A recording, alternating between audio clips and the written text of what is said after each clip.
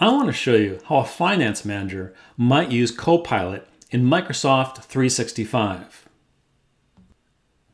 This is the scenario here. The finance manager, Kevin, has a number of things he wants to do today. You can see those listed here. I'm going to go through this, and we're going to use PowerPoint, we're going to use Word, and we're going to use Excel, and I'll show you how to use Copilot with those products. I'm going to leave the prompts in so you can see some prompts that are available. Also, I'll go over the prompts that I use. First of all, Kevin wants to make a presentation about his company first quarter earnings.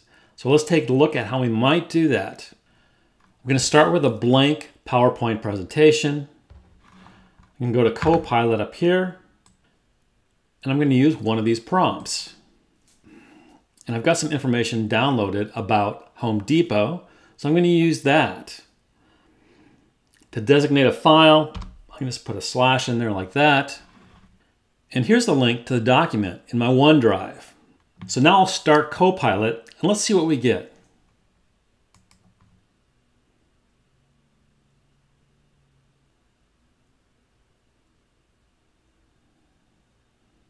So Copilot produced a fairly lengthy slide deck. It's got a number of items in it. We'll look at it. But first I want to show you the source document.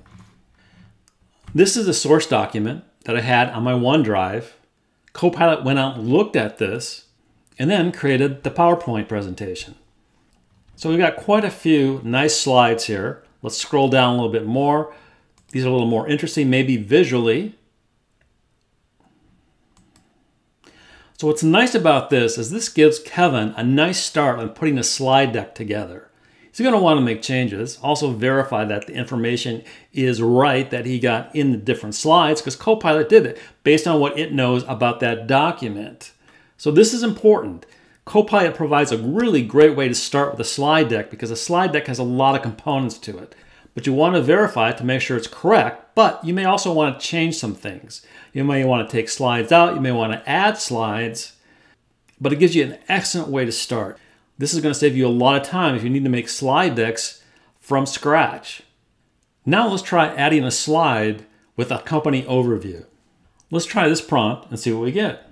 And here, Copilot created an additional slide. I can add to the deck if I want to. May want to change this. Probably need a more interesting visual for this.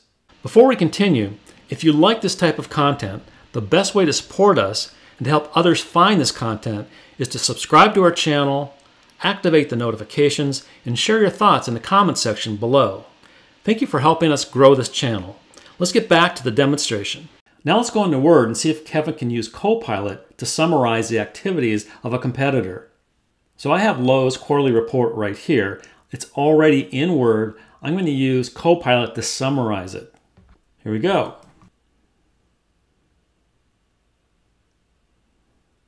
So Copilot goes through and summarizes this and makes it easy to copy. It's going to copy the results, set up a new document, and paste, and there I go. I've got a summary. This was easy to do.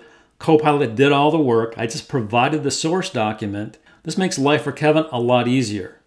Now let's take a look at Copilot in Excel. I have this Excel spreadsheet. This has a lot of customer sales data from Business Central. I can use Copilot to easily make sense of this data.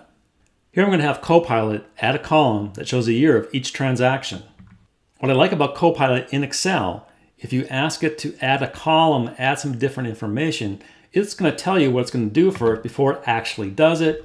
It gives you the option then to insert the column in this case. So let's insert the column. Now I'm going to ask Copilot to do another task for me. So let's get this started. It gave me this. This is not particularly helpful, so I'm going to go back to the data. So what I'm going to do is view some standard prompts that are available with Copilot.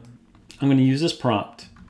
Another thing I like about Copilot in Excel is it will suggest new tabs for you. For example, let's add this sheet right here. And with Copilot, a finance manager like Kevin can get a lot of work done in a shorter amount of time and get different insights into the data that's part of his business.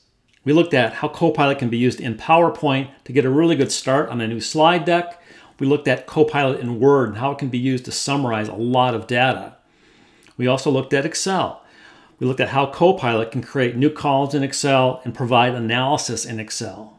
This is a nice tool. A finance manager could easily use Copilot to shorten his workday and give him more time to do further analysis on his business and work with customers and vendors and other people in his organization.